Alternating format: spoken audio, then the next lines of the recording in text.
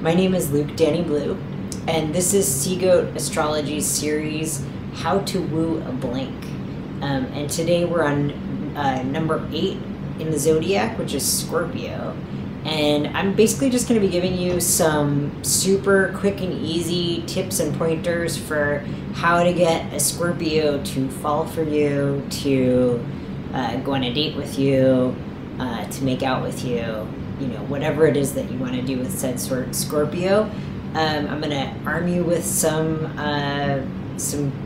good practices. I'm going to tell you what you need to know about Scorpios before you get involved with one, what you need to show about yourself, and then finally I'm going to give you a Scorpio dream date. So here's what you need to know about Scorpios. Scorpios have this crazy bad reputation that is kind of undeserved, but kind of deserved.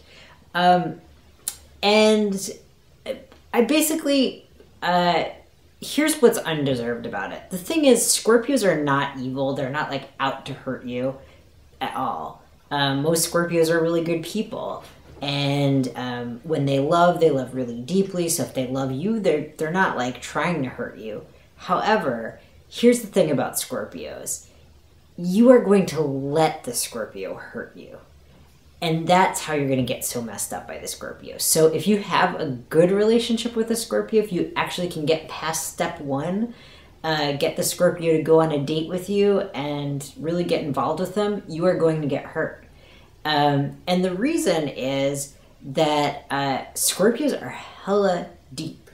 They're like deep, and they will open up all of your depths. So if you're actually going to get involved with a Scorpio, you're going to bare your soul. And so it makes sense. You're going to get hurt. Even if the relationship works out, you're going to get hurt. You're probably going to get hurt many, many times. But if you are someone who should be getting involved with a Scorpio, the prospect of that probably sounds like it's worth it. The funny thing about Scorpios is they are super mild-mannered on the surface. They're some of the least noticeable people ever. They can just sort of blend right in with the crowd. They're amazing listeners. You'll find yourself telling them your whole life story without even realizing it.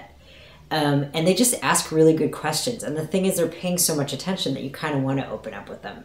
Might take you a while to realize that the Scorpio knows everything about you and you know very little about the Scorpio.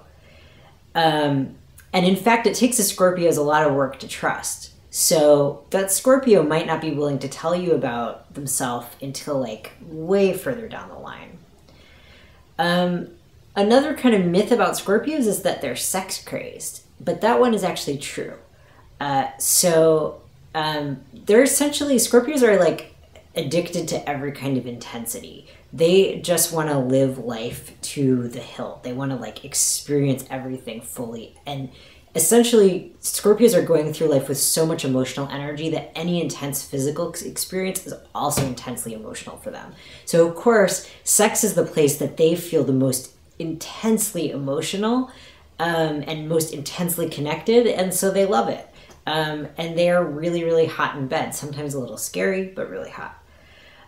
So here's what you need to show about yourself. Scorpios are not easy. It's not really I would say this is one of the harder signs to get to kind of go for you.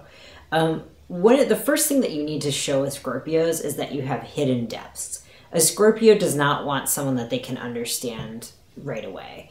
That doesn't mean you should lie. And in fact, here's a quote from a real life Scorpio. "Don't bother lying to me.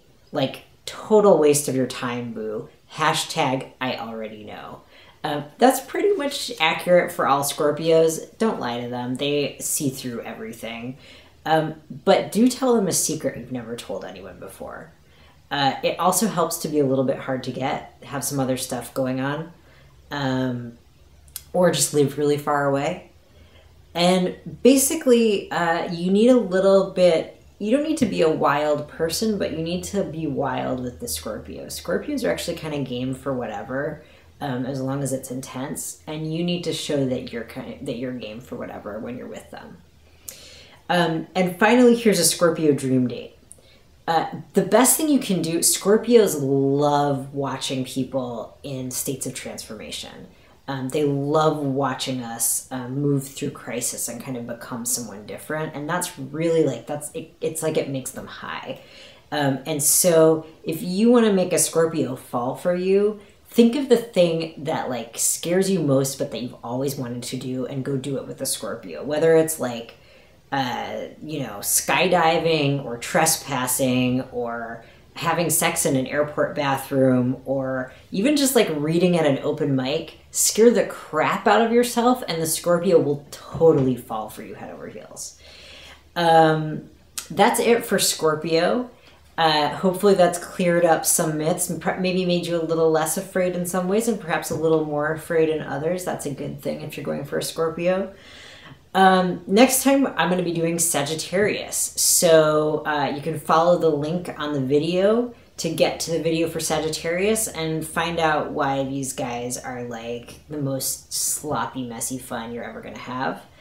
And you can also hit the subscribe button. And if you want to hear more, read or see more funny astrology stuff, learn more about perhaps the reasons you shouldn't date a Scorpio, head over to my website, www.seagoatastrology.com. And you can find a whole bunch more stuff on every sign. So thanks for tuning in, and I'll see you next time.